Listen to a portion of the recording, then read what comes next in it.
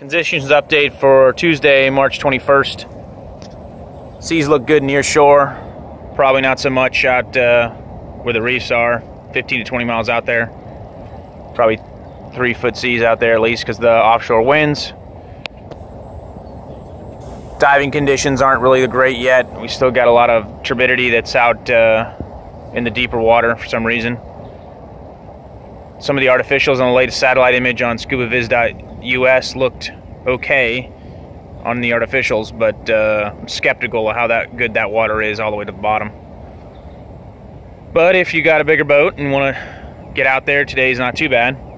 Smaller boats, you got to probably stay near shore.